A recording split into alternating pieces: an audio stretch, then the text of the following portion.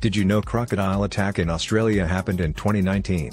A woman named Cindy Waldron was attacked by a crocodile while swimming with her friend in a remote beach in Queensland, Australia. The two friends were wading in waist-deep water when a 4.3-meter saltwater crocodile grabbed Cindy and dragged her away. Despite her friend's efforts to rescue her, the crocodile was too strong, and Cindy was never seen again. The attack happened in an area known for crocodile sightings, but Cindy and her friend were not aware of the danger.